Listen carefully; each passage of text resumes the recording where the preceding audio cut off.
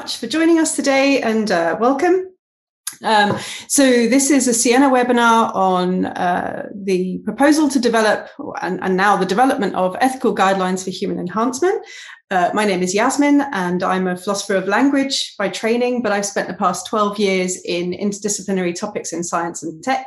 I was a senior lecturer in philosophy at St Mary's University in Twickenham until recently, and then I joined the SIENNA project at the University of Twente in October this year.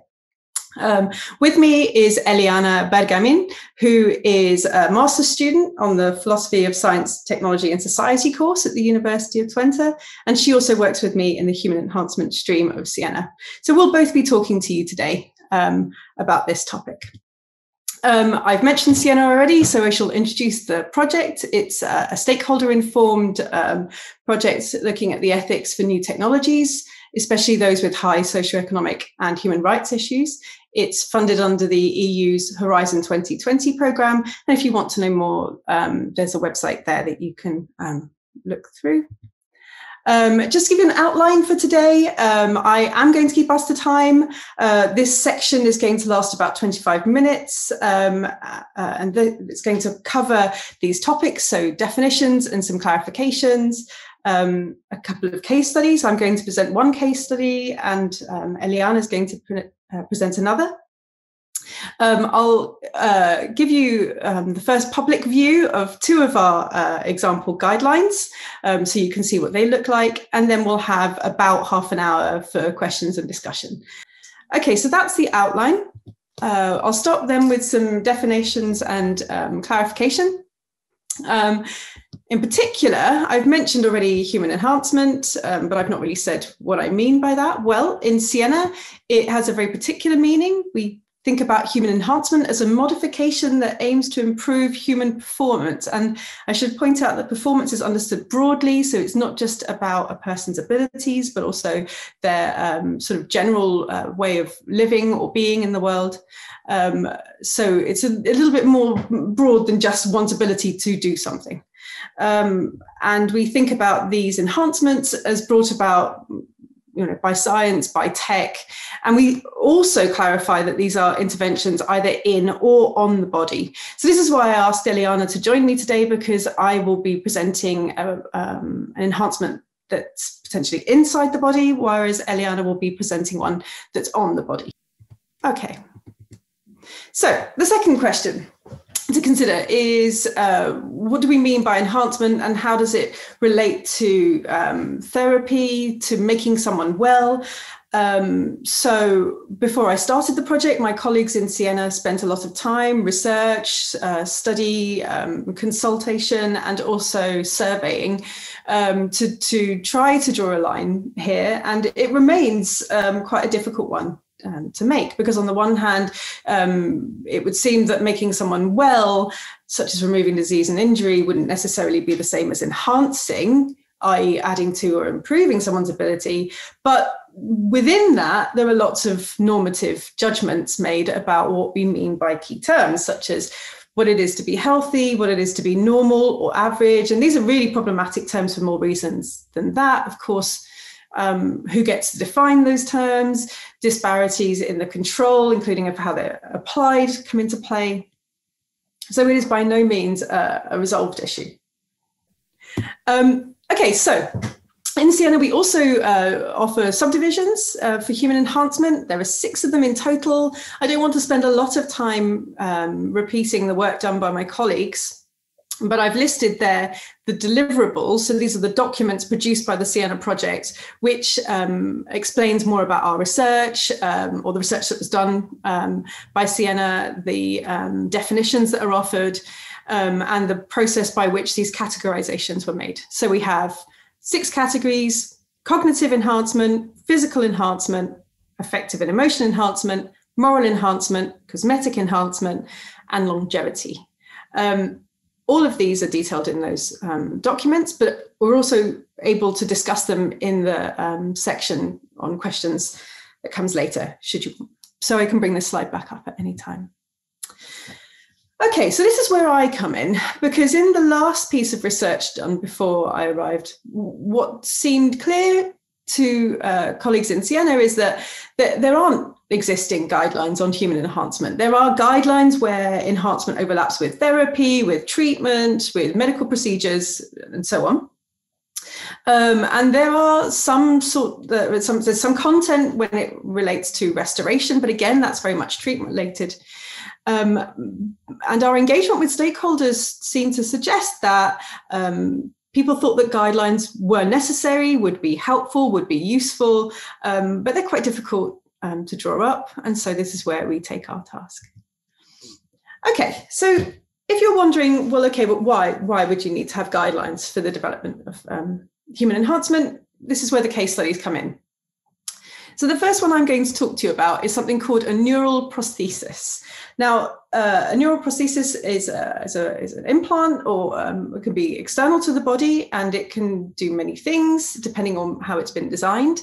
There's sometimes thought of in terms of restoring lost function. For instance, if there is neural damage, and they can do this by electrically stimulating nerves. And as I say, that's either external or internal. So that's just an overview of what a neural prosthesis is. What we're talking about then is a device or some kind of electrical implant in the brain, which is going to engage with your other brain activity. I'm particularly interested in this one. It's called a hippocampal cognitive prosthesis. Now, if you're not already familiar, the hippocampus is a part of the brain which helps to form new memories. So it's not about storing memories, it's the process by which information that we receive, input and so on, is then turned into memory that's stored in the brain. The hippocampal cognitive prosthesis is being designed by a team led by Ted Berger and Hampson in the US, and they're looking to develop this prosthesis with a view to restoring the ability to form new long-term memories, which typically occurs after there is damage to the hippocampus. So that's the basis for the research. In one of their papers around 2012, when they're talking about this project, they talk about the potential for enhancement. And this is where my interest peaks, because it's not then just about restoring lost function, but actually, quote unquote, improving hippocampal function, for instance, by increasing memory capacity. So at this point, I was working also, and I still do work in AI. My colleagues and I run a symposium in an AI conference on computing and philosophy. And so we invited the lead, one of the lead authors for this project, over to give a talk about this prosthetic. And as you can see in this agenda from that conference, I gave a talk soon after. In response to the project, I asked a number of questions. So for instance, what is the primary purpose? Is the purpose for repair or enhancement? And what effect could there be on human identity, on human ideals and values and so on, broadly defined? I mean, I'm a philosopher by training, as I said, so these are complex terms. But also more pragmatically, more practically, what does it mean to say that a memory is improved? Are we talking about the accuracy of the memory, or the volume of memories that could be stored, or how complete those memories are? And what, if any, capacity would there be for choice? Memory is a very complex part of human identity, and it's not simply the case that we experience things and then those things are stored as memories. There's a lot of judgment, decisions, and so on being made by the brain. A lot of that's unconscious, but some of it is also conscious. It's very complicated. So I think these are important questions to ask. At the time of the conference, Ted agreed that these are important questions. He said these are not easy questions to answer, and that the project didn't necessarily have easy answers to give. Nevertheless, 6 years later, they're now at the point of what they're describing as successful implementation in humans of a proof of concept system for restoring, and here's the key word, improving memory function via memory encoding.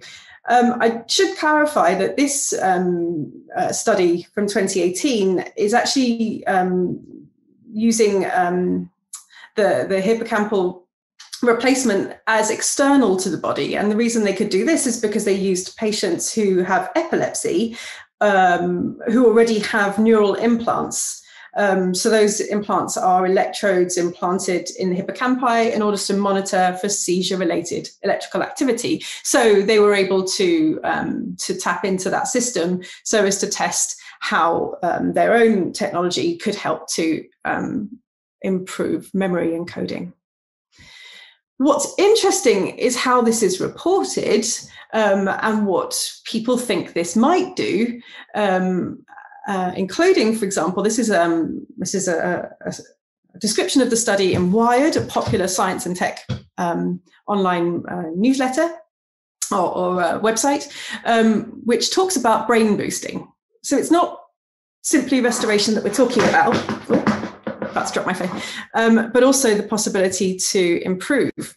And this is a section from that article where, the first quote there is from Rob Malenko, who's a psychiatrist, not affiliated with the project, still quoted as saying, well, it'll be decades before this kind of approach will ever be used routinely. Fine.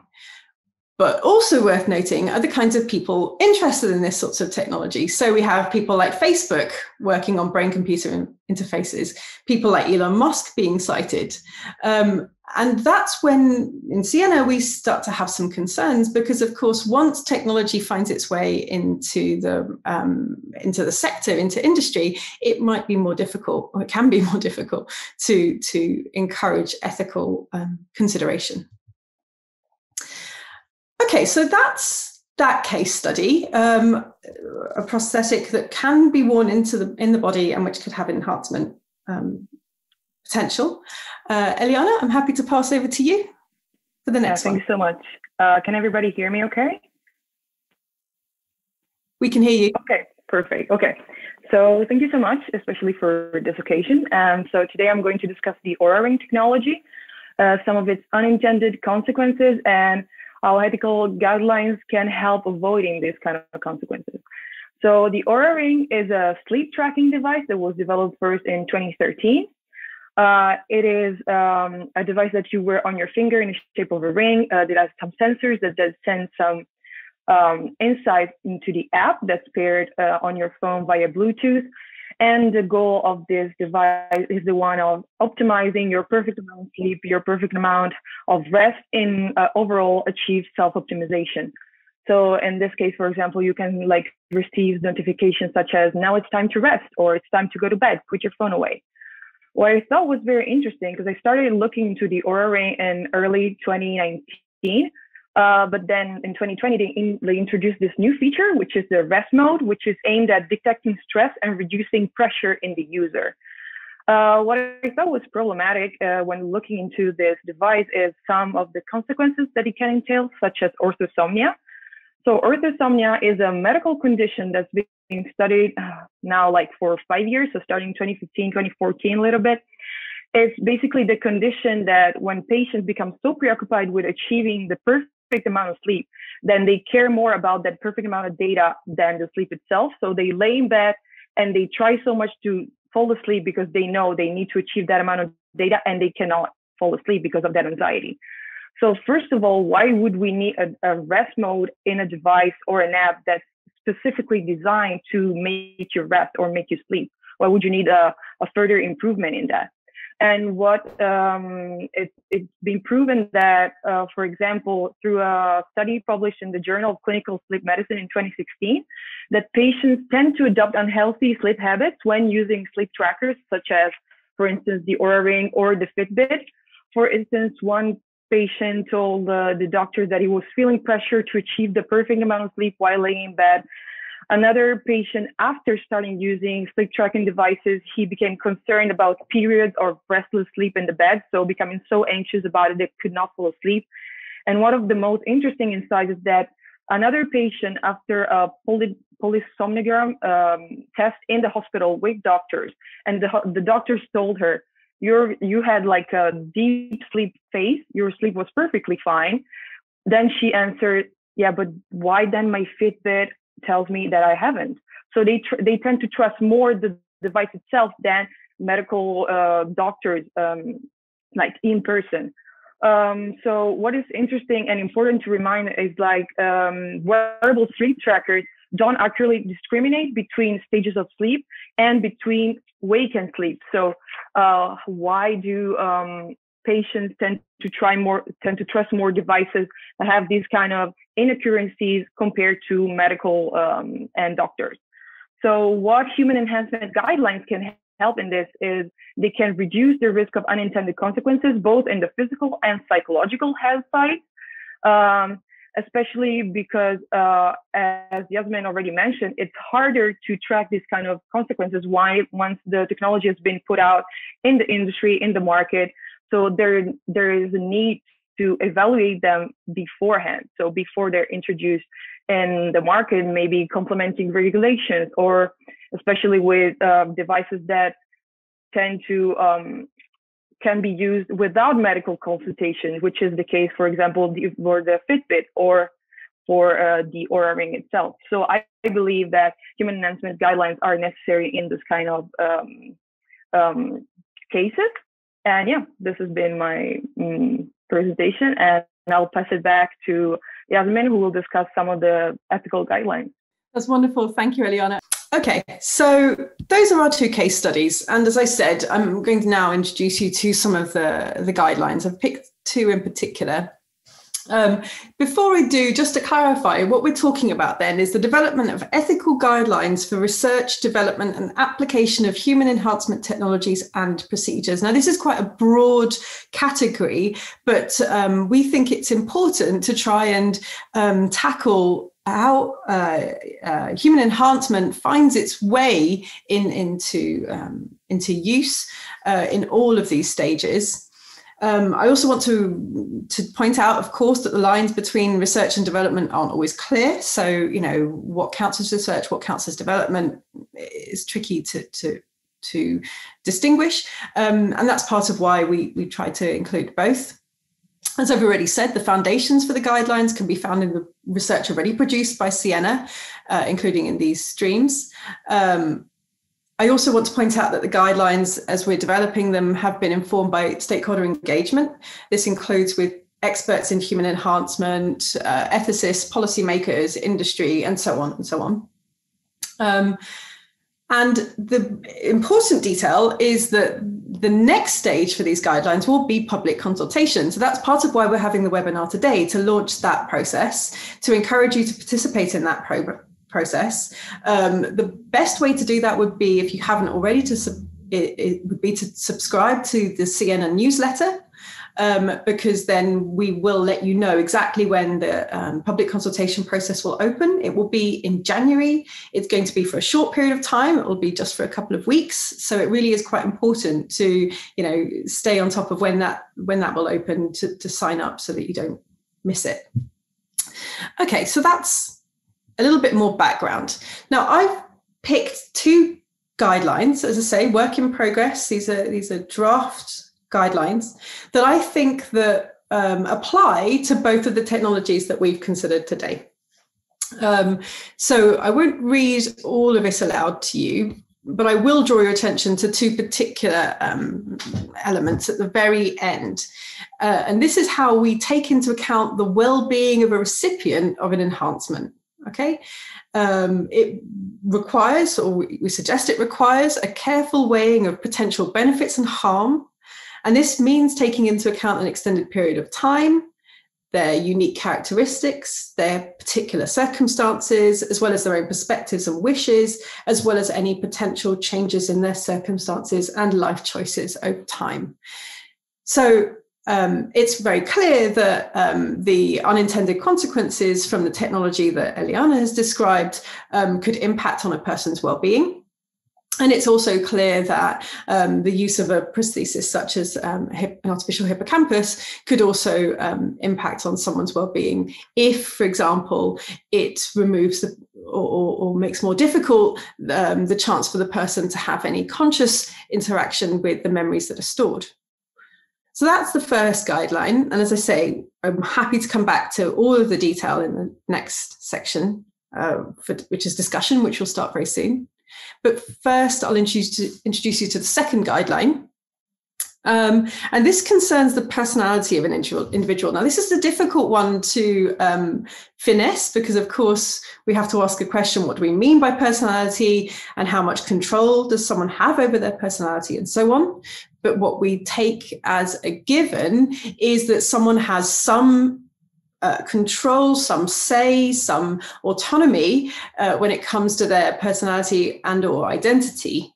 And so what we're suggesting is that guidelines should be excluded if they affect someone's personality in a way that distorts or limits that potential for control. Again, it's not easy to say how much is in someone's control, but our concern is that human enhancement technology shouldn't limit those beyond what someone already has. Of particular interest for the hippocampal example is the point we make about the identity of a person, what we describe here as a self that persists in time, as located in one person, and as affecting their potential to live authentically. And this is all tied up not only with their beliefs and desires, but also their memories. So that's the second guideline. At this stage, so nicely in time, what I would like to do is to thank you for listening. We've given you quite a lot of content, quite a lot of information, and to invite your questions. And I imagine you'll want to, for me to go back to those two guidelines so that we can inspect them in more detail. But at this point, I'm happy to thank you for listening.